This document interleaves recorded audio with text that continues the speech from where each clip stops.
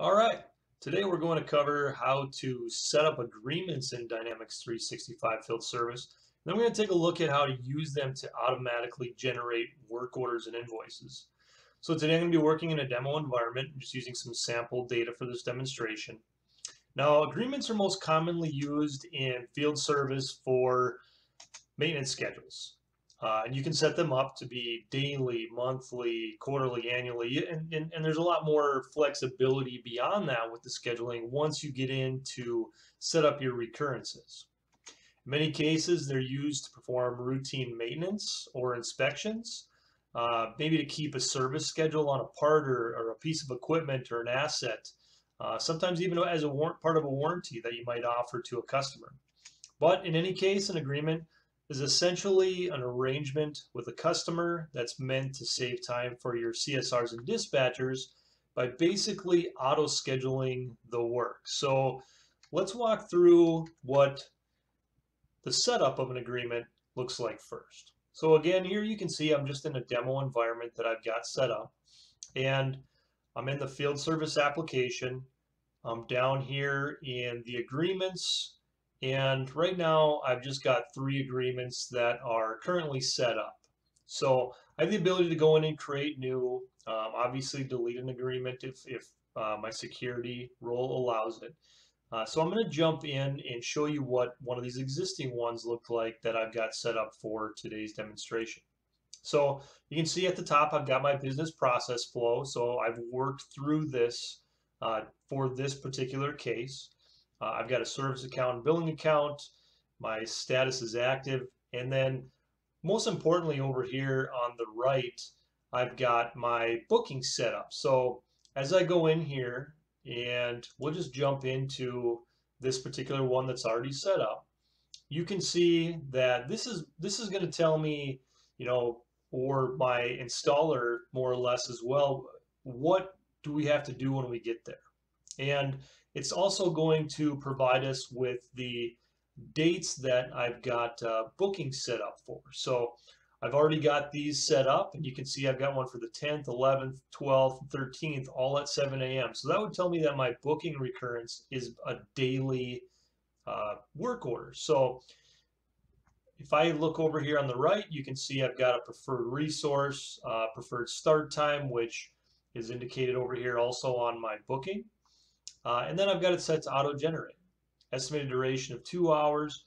And I've got some other settings that I can play with here as well. So pre and post booking flexibility. Maybe this is the type of an agreement if you were to set it up monthly. And you could add some flexibility there where instead of it always having to be on the first of the month, I could say I want to add 2 days of pre and post booking flexibility where that might allow me to schedule 2 days before or 2 days after, depending on the resources availability. And then you can also throw a window time for start and end. So a lot of options there. Over on the left, you can see I've got it to set up to auto-generate a work order. And I've got a work order type of inspection. So when you come in, you're going to throw a work order type in there, and you can also, and I'll show you this in a little bit, throw an inspection type in there, which would populate then your product, service, and service tasks. So down here then, next field, I've got work order days in advance to generate 7. So I want these work orders to be created 7 days in advance of the expected date for the work order to take place.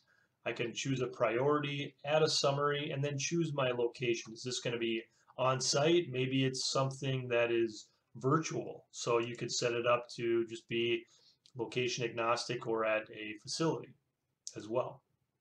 So if I jump into then my products, services, and service tasks, this would look very similar to a work order where you can come in and you can add products, you can add services, and you can add service tasks to this booking. But instead of manually doing that, if you wanted to, you could come in and add an incident type. So you can see that I've got an incident type here.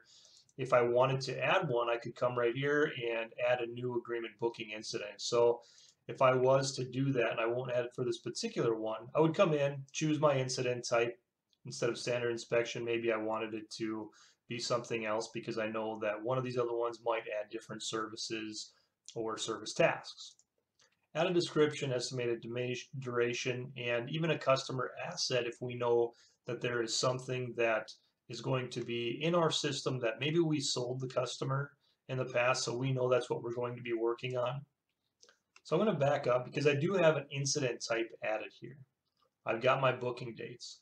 Now the other part of this is going in and setting your booking recurrence. So this is how often do I want these work orders to be generated.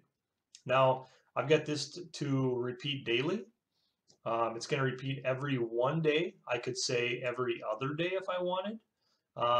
Some other options that you would have in here would be weekly, monthly, or yearly. So if I wanted something that was maybe quarterly, I would say month, and then I would say maybe the first day of the month, but I'm going to every 3 months get this set up. So now I've got it set up for quarterly. And you can then choose your start and end date, as well as maybe add any extra days. Maybe you've got some particular days that you know you need to add to this in addition to what you've already got going on with your recurrence pattern. So you could go in and you could add specific dates here as well. Maybe I know that I need to be out there on the 24th because it's the beginning of our setup here. And I also need to get out there the 6th. So I got these couple of dates in there just to make sure everything's looking real good before we get into the full maintenance schedule. You could add those here as well. So I'm going to cancel out of that because we've already got this one set up. And then I'm going to go to my work orders.